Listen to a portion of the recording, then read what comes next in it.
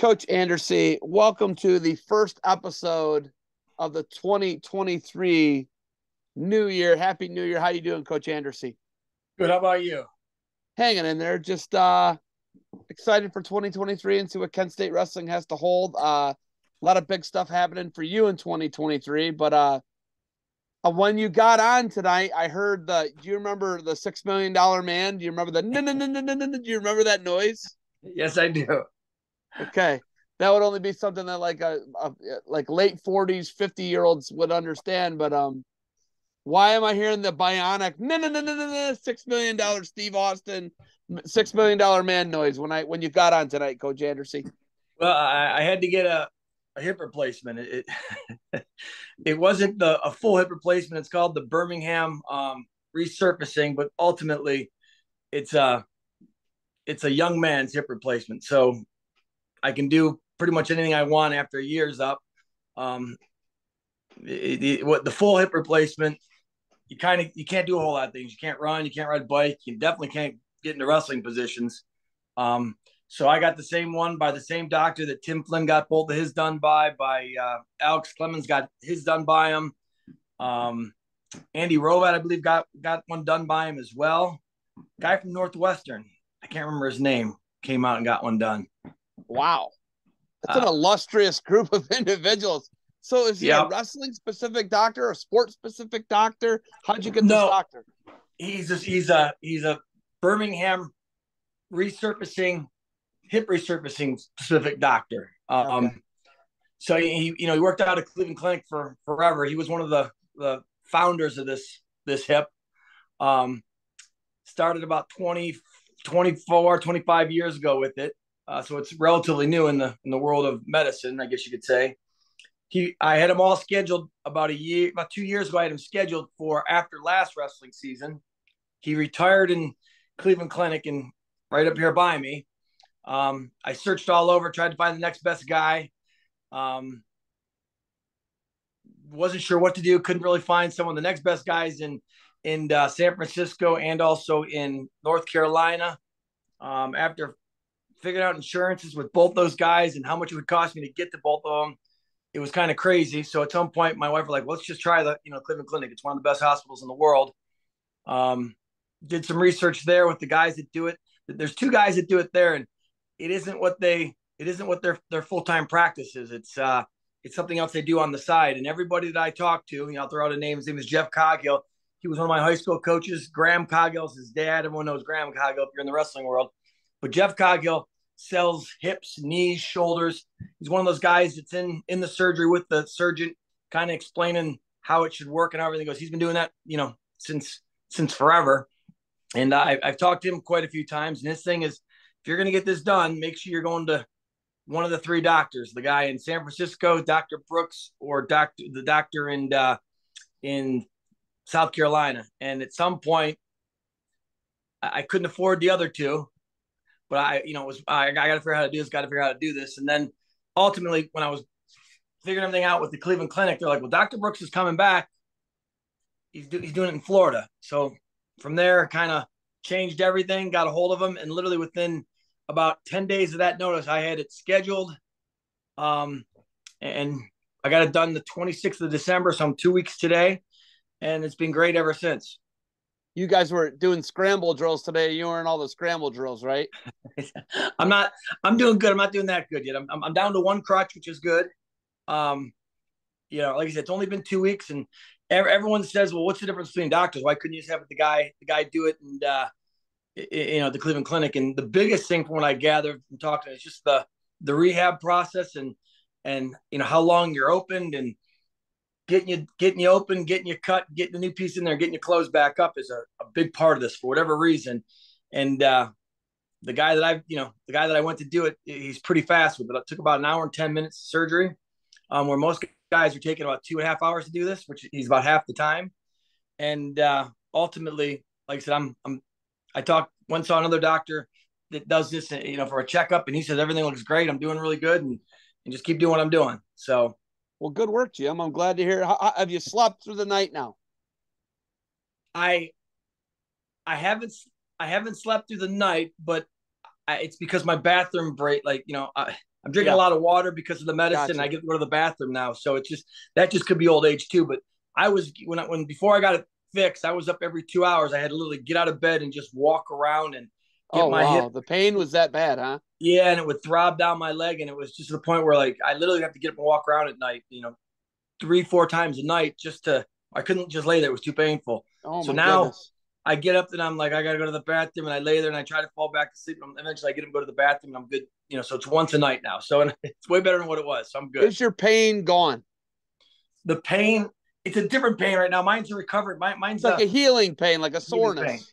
Yeah, I got about almost a 8-inch scar on my hip. You saw it on you saw a picture. It's a huge scar. Yeah. So it's just that the pain that I had before is completely gone. But you have to remember, the pain that I had, the area that was causing the pain is completely gone. It's now it's a metal, it's a metal, it's that area, whole area is gone. I have no more cartilage in that area.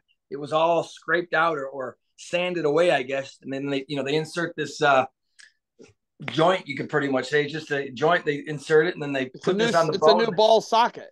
Yes, brand new ball socket. Yep, it isn't as big as the traditional brand new hip. So Yeah.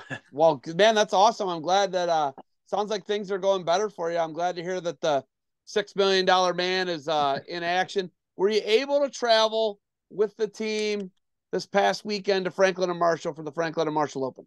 I did not travel to that.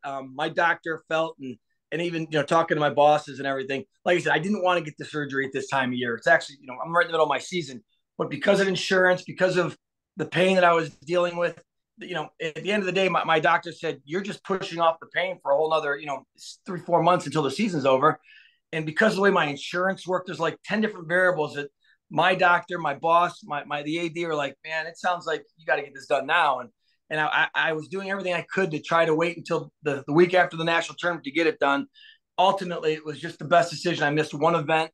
I missed 2 practices and 1 event. I've been to every practice since then. I didn't go to Franklin and Marshall. We only sent 2 starters there anyways. All the other starters stayed back. We had practice. I ran those practices. And like I said, I've been to everything else. I'm going to Virginia Duels this weekend. So we're back at it. So somebody had to stay back anyway. It might as well be the guy who can't travel, who just got a new hip. Exactly. Exactly. Give me some highlights from Franklin and Marshall to help our listeners and viewers understand the progress you guys are making. You only sent, what 2 starters did you send to Franklin and Marshall? We sent Aaron Ferguson and Blake Shaver. Blake Shaver took a 6th place. And you might think, well, 6th place is kind of weird because you only can get 5 matches in a day. He had 4 matches and he thought that everyone was done. He was actually in the shower because our coaching staff at the time told him they told him he was done. And then he was in the shower and then they called him to a mat. So then like the coaches figured out and figured out he could wrestle one more time. And there was a guy that was available. So they went in the shower, got him out, and he ended up losing that match. At the end of the day, he had 2 losses going into it and ended up wrestling for 5th and 6th and lost that match well. But he wrestled. The coaches said he wrestled well. I followed as much as I could on flow, and you're watching on a little screen and the screen doesn't move, so he wasn't the best. But with him, it's just about quantity of matches. And like I said, he hasn't missed an event yet. We're just trying to get him as many matches as he can. He's young. He's a freshman. He's not cutting a whole lot of weight. Our goal with him is just to get as many matches, and he literally gets better every time he wrestles. So at the end of it, we think that he got better. The last match wasn't the best situation for him, being in the shower, putting on clothes, hurrying out there. But before that, he wrestled pretty well. Our coaching staff, Malik, works with him every day, twice a day. And Malik had nothing but good things to say about it when he came back, except for the last match. So he's doing real well. As far as Aaron he's like Ferguson, 6'5", right? He's like a 6'5" guy, isn't he?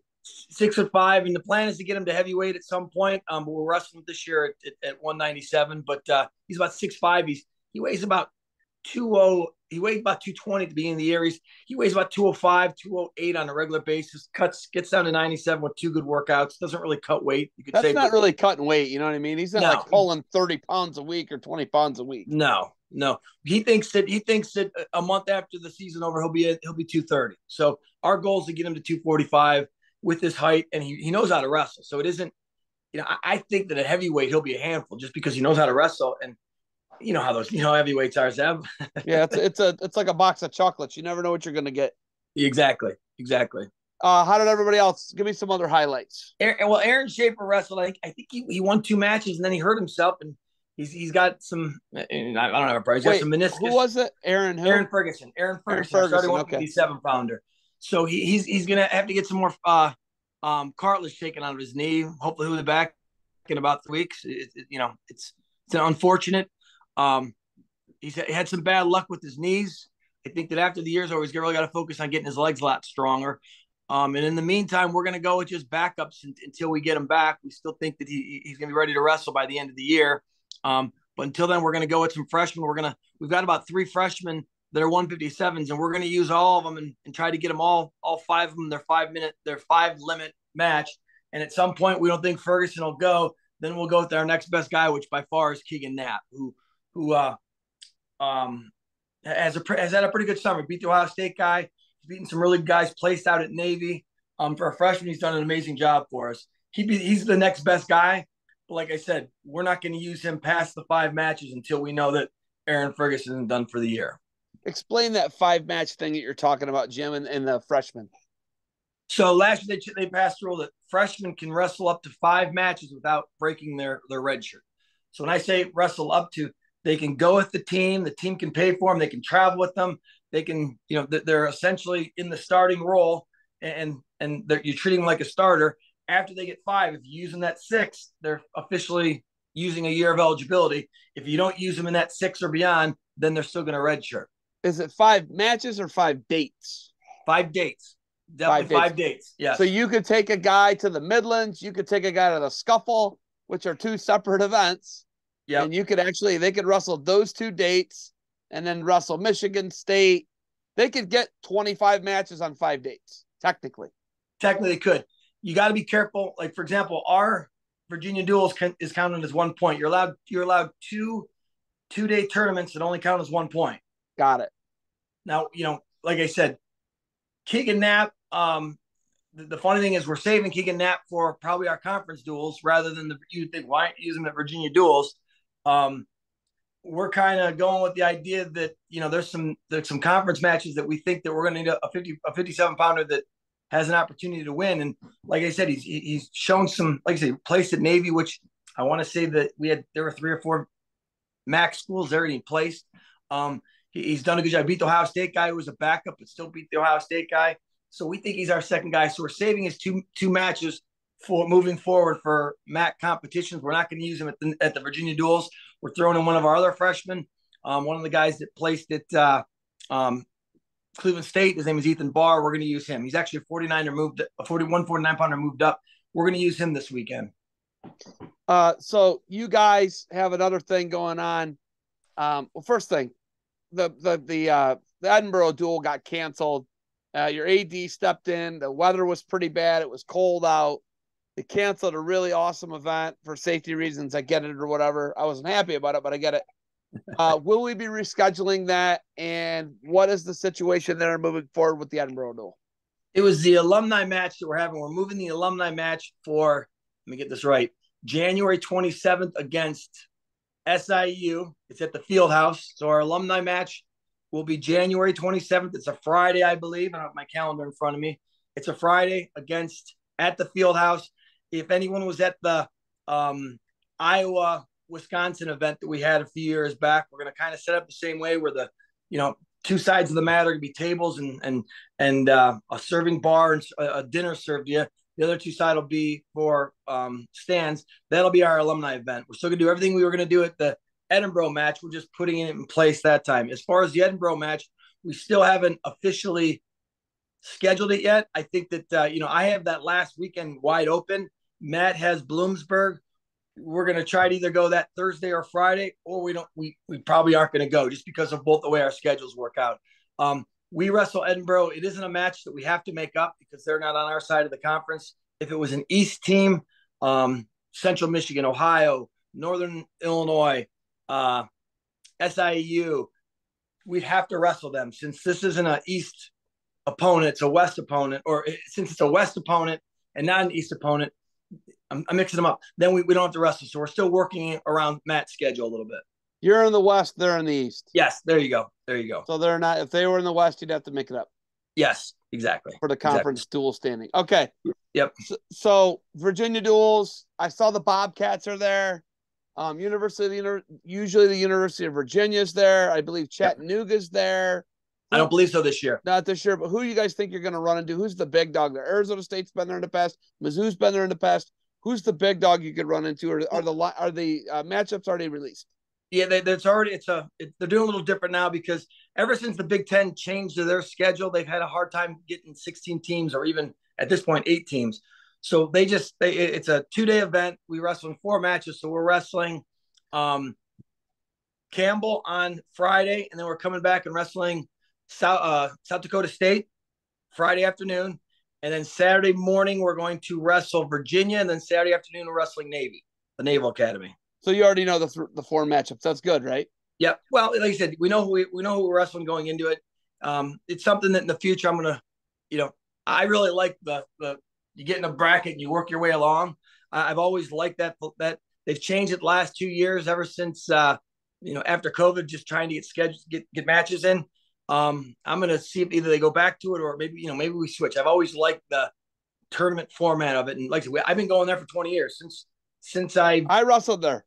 Yes. Well, you wrestled under Romano. Romano went like maybe 1 or 2 years. After that, I've gone every year that I could. Back in the day, used to be invited. Now it's something that it's been one of our big things we put on our schedule. Like I said, with our team, our young team next year, and just being set duels, I can try to get 4 duels at my place next year. So I'm going to figure out what the best thing to do financially is.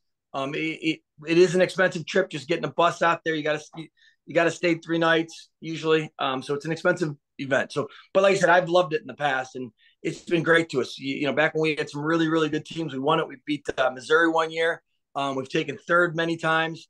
It's usually that event that back in the day that we'd go to and we'd beat some ranked teams and we get ranked because of it. Back when we had Bedlion and Kilgore, I remember every year we thought we'd have a really good team. One year we went to the Body Bar at Cornell and we ended up winning the tournament. We weren't ranked.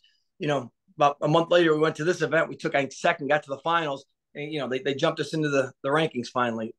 So it's been an amazing event to wrestle good competition. It's an event that we know we're going to be able to wrestle some good teams. And South Dakota State's pretty tough. They beat Nebraska this year. Navy's always tough. Campbell, they've been on the uprise for a long time now. They're doing really well. So, like I said, Virginia's always, Virginia's Virginia. They're an ACC school, so you're always going to get good schools there. I love it. What's the first home event we will see Kent State at? So if I got my dates right, it would be the January. It'd be the next alumni match, which is January 27th, which is a Friday. Okay. Because so January 27th for SIEU. Yes, that's correct. Yep. Because we go from here, then next week the following week we wrestle Buffalo. At Buffalo. The week after that's it's a Sunday. Then the week after that is the SIU match. So that'll be our alumni match. Okay. So they're moving that one. That one will be January 27th, 6 p.m. at the Fieldhouse. Welcome back, students. Winner hat giveaway, and that's going to be the alumni meet with Ron Gray, right? Yep. We're still trying to get Ron Gray there. Hopefully he can. He's had some health issues, but we're hoping that we can get him there as well. And then Sunday, it's a Friday, Sunday. Clarion will be in town on Sunday. I'm guessing that's at the Mac Center.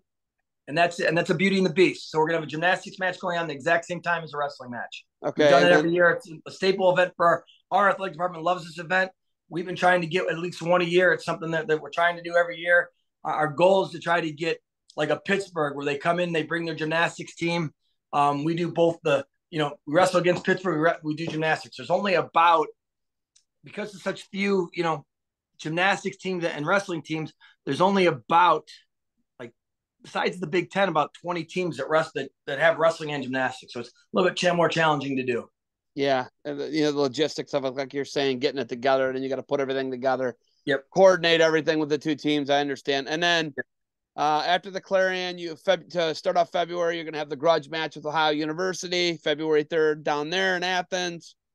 Then you go up on that Sunday. Wow, that's a rough travel week. You go from Athens to Mount Pleasant, Michigan for Central, and then your last 2 duels, you end up with a Thursday duel February 9th with Cleveland State. I think Namath might be coming to that one. Yeah. Okay. And then the final home one before the MAC tournament will be Bloomsburg. Blooms. Unless we pick up Edinburgh, then Edinburgh will be that Thursday or Friday after. Gotcha. All right, Jim. We're gonna keep her short tonight. I know you got the hips thing going on. You got anything else for me? No, just like I said, looking to get into the dual meet. We missed a match because of the Edinburgh, and our starters were never expected to go to Franklin and Marshall, so it's been a little bit longer than I would prefer as far as the break. So we're looking forward to wrestling this weekend, and then ultimately, you look at the MAC conference, and I see that Clarion just Central. upset Central Michigan. Cleveland State beat Clarion. It's a one. I would think that we lost to Northern. We both won 5 matches. They won 18-15. So it was a really close match. I would think that most of the matches in the conference are going to be very similar to that. And it's just going to come down to matchup and head to head. And I think that when they started all this, people thought that Lock Haven was the favorite. I don't know if they are anymore, but then you try to figure out who the favorite is. And I really don't know. It's gonna be almost like last year. And Lock Haven got really hot at the end of the year. And they made a run. I think that there's about a handful of teams that can make a run for whoever has a great tournament. Like we talked about weeks ago, you get a guy like Jake Berry, Cody Kamara, and you get 3 guys in the finals, which I'm not saying we're gonna have, but I think if Jake Berry wrestles real well, he could be in the finals. If Cody Kamara wrestles real well, he's been a MAC champ, he can be there. Enrique's ranked second. I think he's beating the guy who took third last year. I think that if Enrique does well, he could be in the finals. You get 3 guys in the finals, and you can get another 4 or 5 guys to place anywhere in the tournament. I want to say that's right around what Lock Haven did last year, and they won the tournament. And like I said, last year we all went into it thinking that Central was a heavy favorite, and I wouldn't. This year there is no heavy favorite. It's any team could win it. It's just who gets hot at the right time, who's healthy at the right time. I think we need to get our 57-pounder back, and he's got to go there and he's got to win matches. I thought that going into the year that he could be a guy that could place at a tournament like this. So you got to have him back to win. But I really enjoy the conference dual meets at the end. I really, it's a lot different than doing what we do in the front half of the season with all the tournaments. I think next year we're going to try to get more duels up front, just having a young team. Maybe get some more tournaments in the middle of it, rather, or tournaments like the Franklin Marshall. So that's the plan. Like I said, we'll see. But I'm excited about the end of the year, and just it's kind of weird. We went from being in the beginning of the season, all of a sudden you get past New Year's and you get past a few events, and all of a sudden you're in the middle, headed down the home stretch for the end of your dual meet season. All right, Jim. Well, you got the hip replaced. This isn't the last year for Jim Andrassy for Kent State Wrestling, is it? No, not at all. Yeah, I have one more year in my contract, so I'm definitely going through that. And like I said, I've been coaching a long time. Ironically enough, next year is my last year of my contract. It also is you have to be 52 and have 30 years in the state of Ohio to retire. I'll have 32 and 3/4 here, and I'll be 52. So I have the years, and I'll be 52. But like I said, I know that I'm going through next year. My plan has always been to be a wrestling coach until I'm 55 years old. That's always the age I said, all right, you get past 55 and you're just one of those old guys holding on. So my goal is to be on the mat more, like I was the last few years, and to be showing more stuff and be able to demonstrate more than I have been in the past, and to do it, to be 100% next year for it. And then, like I said, I know I have to work until I'm 55. I still have a drive to be a coach.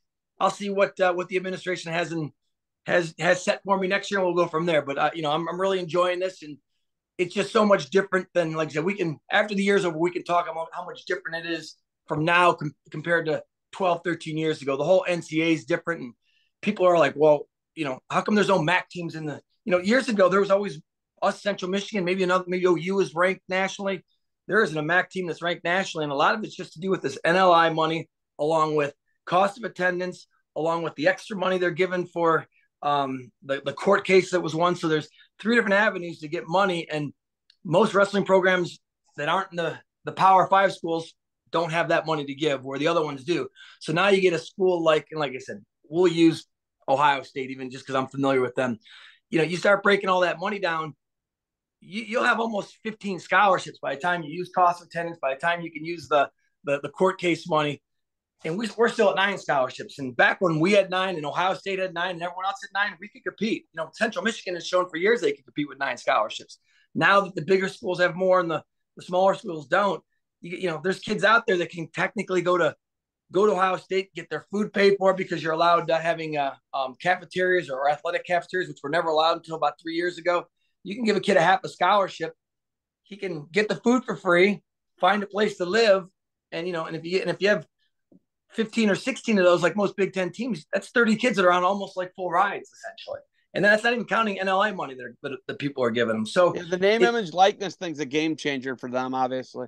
Yeah, it is. Just actually a game changer. Just puts more space between you and them, actually. Exactly. That's exactly it. And, I mean, not like this game changer, like all of a sudden they started winning. They were winning already. Yes. But now the disparity and the gap is widened.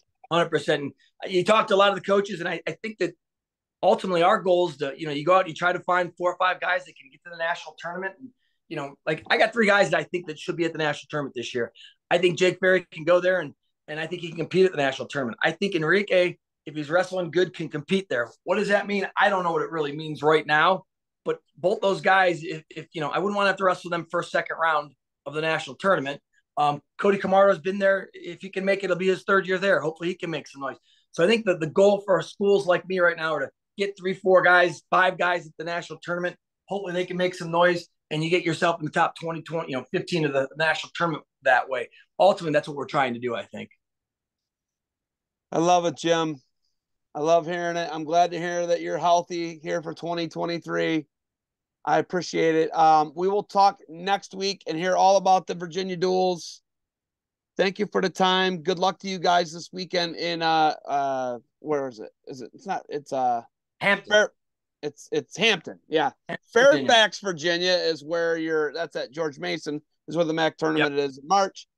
You're in Hampton this weekend. Good luck to you guys moving forward. Thanks for the time tonight, Jim. You got it. Thank you. Go Kent State.